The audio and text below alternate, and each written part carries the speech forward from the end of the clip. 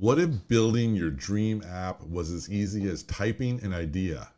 Meet Lovable.dev. Hey there, I'm David Basulto, an educator and content creator passionate about transforming how we learn and teach with AI tools.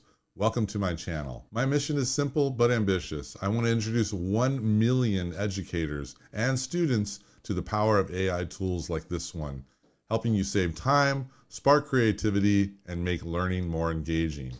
If that sounds like something you're excited about, hit that subscribe button and turn on notifications so you never miss another video. Let's empower the future of education together.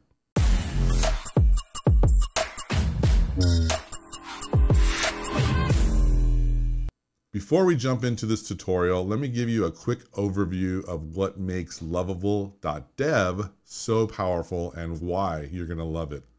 So what is Lovable.dev? It's an AI-powered platform designed to make creating apps and software incredibly easy. All you have to do is describe your idea in plain language, and Lovable.dev brings it to life as a fully functional app with no coding required. Here's some of the standout features. First, it uses a natural language interface. That means you can just tell it what you need and it handles all the heavy lifting for you. Second, it's perfect for rapid prototyping. You can turn your ideas into working prototypes in seconds, which is amazing for testing or improving your concept. Third, it's powered by advanced AI, so it manages both the front end and the back end, everything from designing the interface to setting up the database. And if you're a little hands-on like me, don't worry, you can still tweak and customize everything to your liking. Lastly, it makes deployment a breeze. Once your app is ready, you can just share it with the world at the click of a button. Now, who is this Lovable.dev for? Well, it's pretty much for anyone. Whether you're an educator creating teaching tools, a student building projects, a startup founder testing ideas, or even a developer looking to speed up your workflow, Lovable.dev has you covered. In short, it's a game changer for anyone who wants to create apps without the complexity of traditional development. And today, I'm going to show you how to use it. So let's dive in and see Lovable.dev in action. All right, here we go. So this is the website, Lovable.dev. You don't want to screw up with the name because the name Lovable can probably take you to a bunch of websites that you don't want to go to. So make sure you put .dev.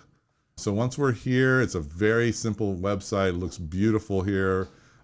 Inside here, it says turn your app into ideas in seconds. I'm going to get into that in a second. They give you some prompts here to test out if you want. Here's my projects. I'll show you some of them. Great video here that you can watch and kind of gives you some excitement about using this app. And it goes into some other stuff here that you can talk to 20 times faster than coding. I mean, and you own the code. That's a big thing right here. Another thing I should talk about is that it is free. Here's some of the other apps that have been made already. A cryptocurrency trading dashboard, a website to remove a background. I mean, it's really impressive what it can do. Some great testimonials here, and then FAQs right here. And that brings us to pricing. So how much does it cost to use? Well, it's free to start out. You can make public projects, so anyone can go and try it out.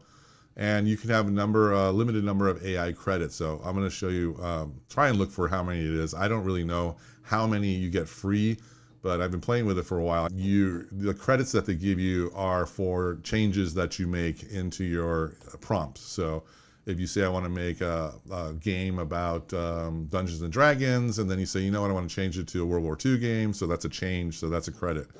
That's what I'm gathering from all this. Now, if you want to step up and become a starter plan, it's $20 a month, which is so dirt cheap for what this does. I mean, you're basically replacing a whole coding team and a development team for an application or a website. So $20 a month, you go beyond the daily limit, so you get more credits, and then you get unlimited private projects. So right now, my projects that I'm making as the free plan, which I'm 99.99999% sure I'm going to sign into the starter plan because I'm already loving what I'm making, and the ideas are just spinning around. I want them to be private so that I can eventually develop them and then push them out onto the web. You can remove the button, of course, and then it goes up from there with more credits, etc. And I don't know what VIP events are for the $200 a month, but that sounds kind of cool. Maybe I'll get to that one day.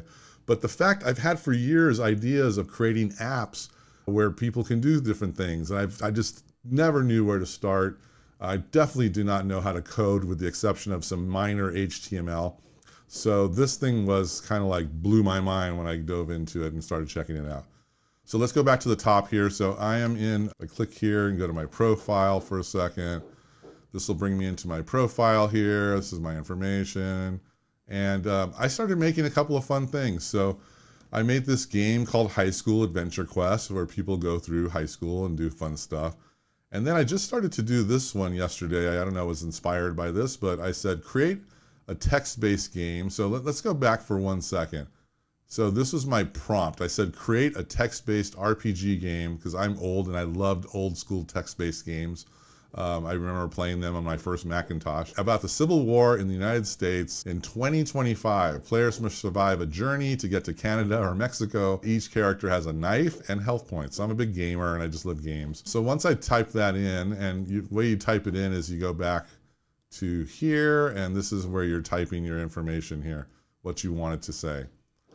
So I added the prompt, and then all of a sudden it starts saying, okay, this is what we want to do. And then, oh, we're going to do games like the Oregon Trail, but modern survival elements. So it's already drawing ideas from the web that correspond with what I really am looking for. So Oregon Trail, absolutely, survival game, amazing.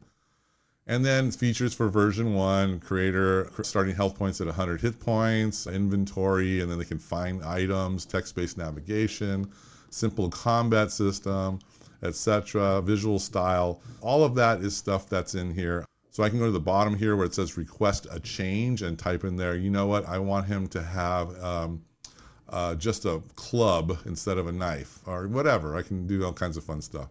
I can change the visual style, etc. And then it coded the whole thing. So it goes in there and it did all this coding. And I, for one, have no idea what 99% of this stuff is in there. So I would be lost right there, but it did it all for me. And then I can click exit right here to go back. And then it says I created this game. If there's knowledge or context instructions you want to include in every edit of this project, see it below. And then I can do all kinds of stuff, have integration documents. I can connect to a database. So you can join a place called Superbase, which is a database thing. It's very inexpensive. So they can have a database to continuously make things happen. I can hit publish on the top right corner to share it with people. And then you can also put it on your own personal, if you have the paid plans, you can turn this into a website or an app that you can then put up wherever you want. So this is really simple. If I go in here now and it says they called it Escape Route 2025, distance to Canada, 1,000 kilometers. I can also, change this to miles. I can do anything I want. So now it's telling me you're home. Civil unrest has erupted into full-scale conflict. You must go where to flee. I'm not actually going to go to Canada because it's very cold up there. I'm not into the cold weather being from California, but I'm going to head towards Mexico, especially since I'm of Hispanic background and I like Mexican food. So we're going to click that once. You decide to go down to Mexico. Okay, that's my journey log. Streets are eerily quiet. I hear distant gunfire. What am I going to do? I'm going to sneak through the backyards. Military checkpoint blocks the road. I'm going to wait till nightfall. I find an abandoned house that looks safe to rest in. Search for supplies. You can see the border. Heavy security. Try to blend in with the refugees. I made it across. I'm safe. So there you go. That's it. I made it to Mexico. I'm free now. And I made it to the border. So up here it's saying distance to Canada, 0 kilometers. So that needs to be fixed. That's a little bug. My health went down to 90. I have an inventory of a knife, a map, and a med kit. So now I can say, okay, once I'm in, I can write down below as a change. Once I'm in Mexico, I need to make it to the coast and start a life there or whatever. I could just keep going and let my imaginations just go crazy. So like I said, once I'm done here, I can go up here and hit publish and we're good to go. So in my advanced media classes, I have my kids do a YouTube channel. So I want to create an app that will track their YouTube channel statistics. So let's see what it creates. As you can see right away, it's starting to code everything. It's telling me every step of the way what's happening. It's starting to make the database. It's making subscriber charts. It's making everything for me with things that I have no idea how to do. So this is amazing. You can see it's cranking out the app, and now it's going to show me a preview of it. It says I created a beautiful dashboard to track the statistics. So here it is. So here we can put in the person's YouTube channel, total subscribers, etc.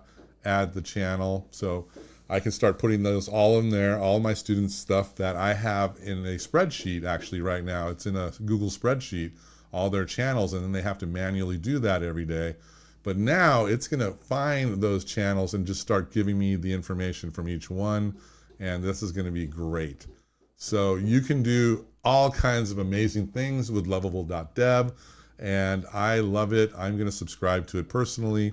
What can you create in your classroom or for your personal self and possibly even make money from this? I mean, you can create an app that can make a lot of money. So this thing is game changing. I love it. Check it out, Lovable.dev. I'm David Basulto. If you like this video, please hit that subscribe button. Helps the algorithm. Give us a like and leave a comment, and let's see what you have to say. All right, I'll see you soon.